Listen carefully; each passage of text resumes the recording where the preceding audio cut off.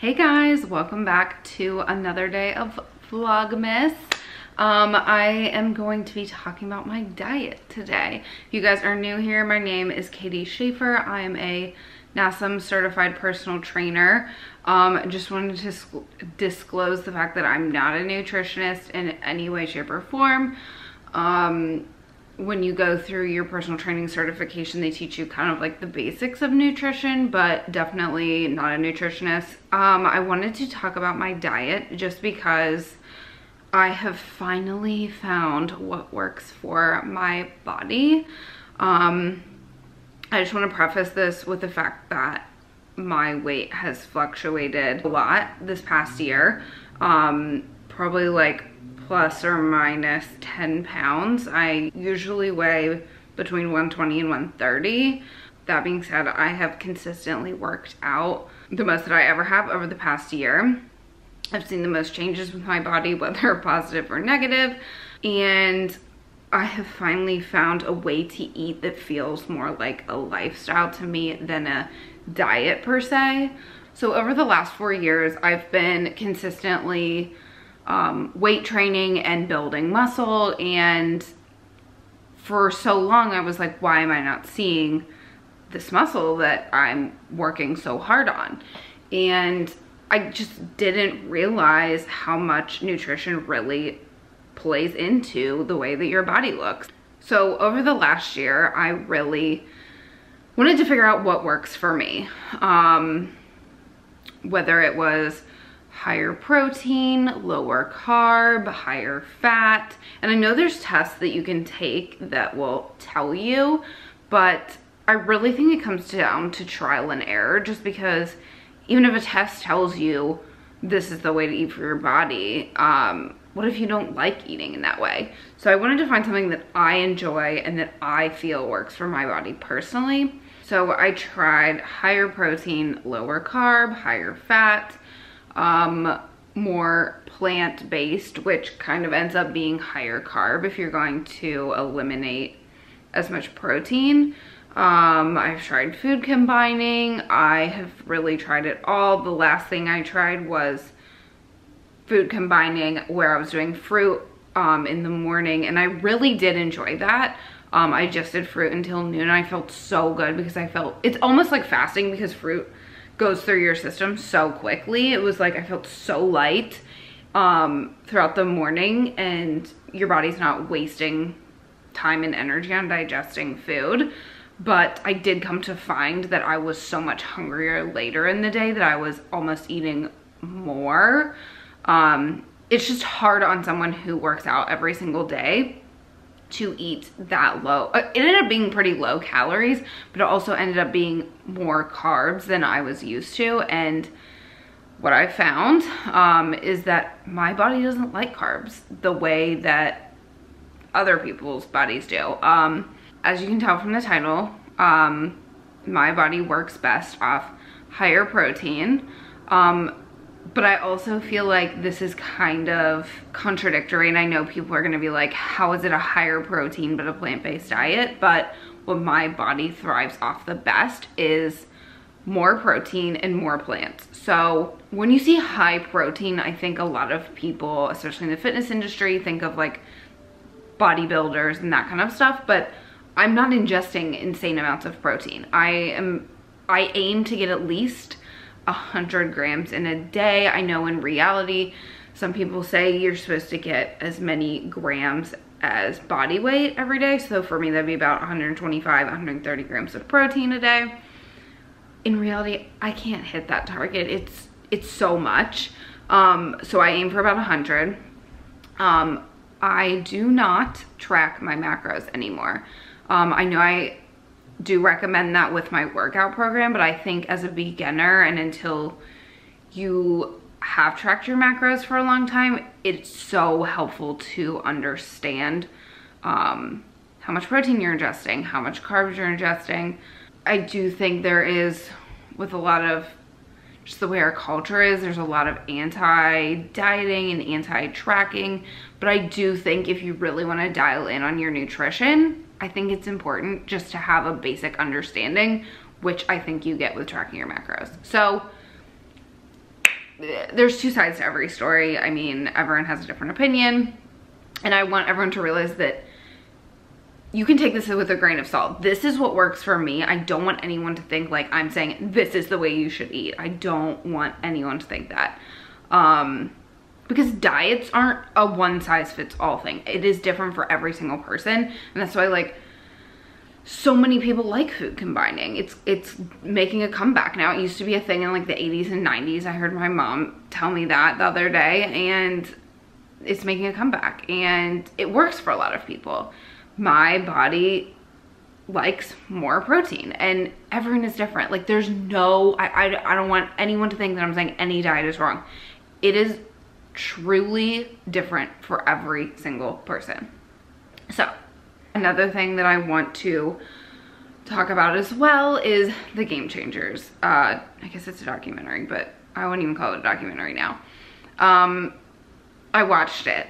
I put it on my Instagram story. I was like, wow, this is so eye-opening, and I don't want people to come at me and be like, you were kind of going along with this. But I did. I watched it and I was like, oh my gosh, this is so eye-opening. Like, this is so amazing. And they share like all of these statistics, and you're like, wow. But that's exactly what they want you to do. I mean, I don't want to call it propaganda, but it kind of is. So I don't want people to think that I'm saying that you do need a ton of protein, because that's what fits with what I'm saying about my diet, but like that's totally different because it is different for everyone. Sure, we may not need as much protein as people say we do. It's different. Like I can't say it enough. It's different for every single person. But that being said, I found this amazing article. I'm gonna link it below, and it kind of like brings to light everything that they said on the Game Changers movie. So they used what is called cherry picking. So they used all these statistics and tests and that kind of thing, and they only showed one side to the story. So like vegan bodybuilders are lifting more than non-vegan bodybuilders, and they had fighters on there and all this stuff. But in the article that I'll link below, the guy actually said he spent so much time, so he's actually, I believe, a personal trainer. I don't know, he knows what he's talking about.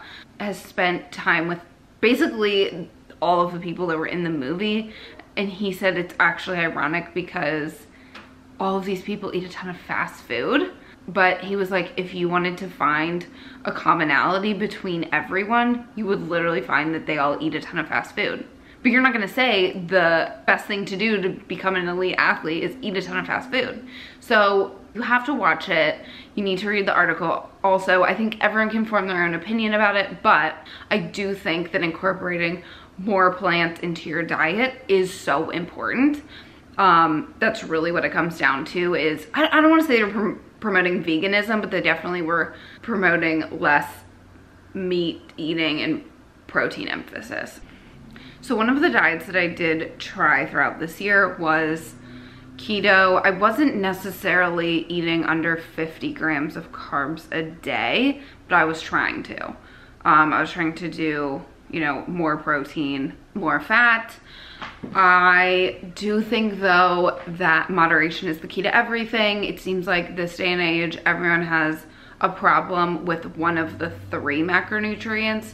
So a lot of people see protein as bad, some people see fat as bad, some people see carbs as bad, but I just don't think anything is bad. I think moderation is the key to everything. So while I do say I'm eating a higher protein diet, I'm still eating carbs and I'm still eating fat. In fact, every morning I have a smoothie that has fat, protein, greens, and I try to get some fiber in it.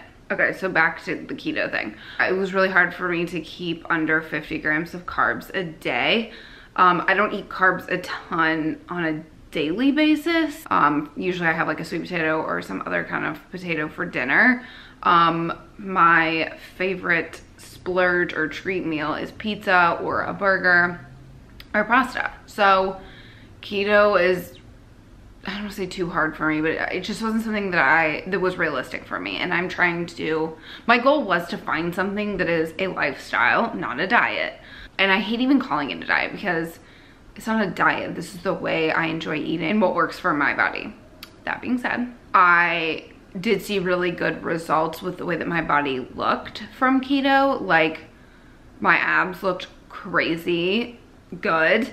But yeah, I'm not gonna keep up with something that I'm not, wasn't that I wasn't comfortable. I'm not gonna keep up with something that is so hard for me. It's just not realistic, just because my abs look great, you know?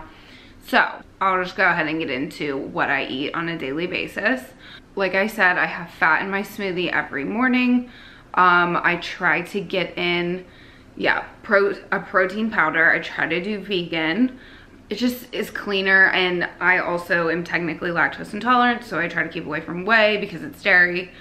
I really like Orgain, which is a pea protein, I believe, and then Vega protein, also VEGA is another good one.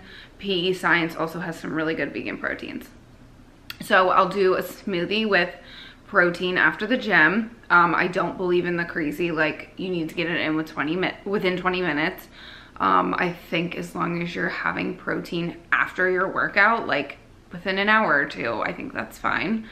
So I have protein in there. I try to add some fiber, just to keep me satisfied and full.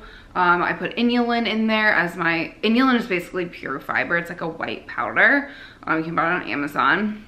I try to put spinach in there, but I don't always use, it always goes bad before I use it all. So I usually just put powdered spirulina in there. You can also get that on Amazon. And then I try to get a fat in there. So I used to do bulletproof coffee, so I have MCT oil left over, so I've been trying to use that up. I do like half a tablespoon of MCT oil, and then I'll do a tablespoon of peanut butter just because I love it. And I'll get a really clean peanut butter, so it's not a bunch of sugar. It's like literally just peanuts, or almond butter. So I'll do that in the morning. So basically it's kind of like a, I don't want to say high fat, but a really filling smoothie in the morning. And that's all I have. I really find that I have a hard time with snacking. I just find that once I start, I like can't stop. So I've really cut back on the snacking. If I'm absolutely starving, I will have one handful of cashews and put the bag away. Yeah, so I usually don't get hungry in between breakfast and lunch. I try to have for lunch a big salad. I really love Crunch Bistro in Charlotte. I work right by it uptown, so they have a turkey Cobb salad. It's probably not the healthiest thing for me, but I substitute the blue cheese dressing for balsamic, and get rid of the blue cheese crumbles. So it's basically just, it's huge. It's like this tall and like this big, but it's so filling. It's like a ton of lettuce, bacon. They put turkey, hard-boiled egg, avocado. So you got your fats in there, you got protein. It's so filling. Tomatoes, some other stuff, so good. But I try to have a big salad, or, so for example, this week I really wanted to meal prep. I just don't want to spend money every day on lunch. And I will link below the recipe that I usually follow, but I kind of do it a little bit differently. Spaghetti squash bolognese. So it's basically just ground beef, spaghetti squash, and marinara. I'll get a really clean marinara sauce, 90% or 95% lean ground beef, and just put it over roasted spaghetti squash. It's so good. It's basically, to me, it's like eating spaghetti, but it's healthy. So yeah, my diet is basically plants and protein, which I really enjoy. So for dinner, then I'll have, I love salmon. I know what they say about you shouldn't eat fish all the time because of the mercury. I don't know, I love fish. I'm not really worried about it. I usually get either pre-marinated salmon from Whole Foods, or we live across the street from a fresh market. So if they have deals, I'll go there. We usually cook it in coconut aminos, which is a good substitute for soy sauce, and put like some ginger or some garlic. So we'll do like some kind of like teriyaki salmon. Sometimes I'll do like a maple bourbon glaze. You can season salmon so many different ways. It's so good. I'll do salmon, or I'll do like a baked tilapia. Sometimes we'll do grilled chicken. I try not to eat too much red meat. I really eat more chicken and fish. And then, so let's say we have salmon for dinner. Tonight we're actually having salmon with a roasted sweet potato and broccoli. I just keep it really simple. I totally underestimate the amount of vegetables and things like that I needed to eat for so long. Like I would just put like this much veggies on my plate when like in reality, if I'm just eating 2 veggies and a protein and basically no carb, I need a heaping amount of veggies. So if you guys follow me on Instagram, I post almost every single meal that I eat. So if you want to see how I eat a ton of veggies. I honestly, like, I have come to love eating vegetables. I just started eating mushrooms. There's so many ways, like if you find ways to season your vegetables and your food in the right way, like you can make amazing things at home. And I've found so many websites over the last year with just like so many great recipes. If you take the time to make your food taste amazing, like you don't really need to eat out. But yeah, so I pretty much eat protein and plants, and it really seems to work for my body. I don't feel bloated, and that's been such a huge thing for me over the past year. With trying all these different diets, I have suffered from bloating on like another level. And eating in this way keeps me from getting bloated. I wake up in the morning, I feel great. I don't want to say it's not my goal to wake up in the morning and look shredded, but I feel so good in the morning, and who doesn't want to look good? I mean, but at the end of the day, eating this way isn't a diet. Like it doesn't really fit into Whole30 or low carb or paleo or keto or anything like that. To me, it's a lifestyle. It's the way that works for my body. And like I said, you can take this with a grain of salt. It's what works for me. You can try it. If it works for you, great. If not, try another diet. I mean, there's just so many different ways to eat. That being said, I really try to only eat outside of that diet like 1 or 2 meals a week. But it usually ends up being 2. I love a burger. Like I said, I love pizza. I love pasta. But yeah, this is what works for me. If you guys have any questions or comments or whatever, of course, feel free to leave them below. And I hope this helps anybody. And like I said, I don't want to prescribe this for anyone, but if you're struggling with your diet, try this. If it works for you, great. If it doesn't, that's okay too. But I hope this helps someone. I feel like it does take a ton of trial and error, but once you find something that works for you, it's such a relief. I hope you guys enjoyed this video. Thank you for watching my vlogmas videos, and subscribe if you haven't already so you don't miss any of the videos I'm posting this month. And I will see y'all in the next one.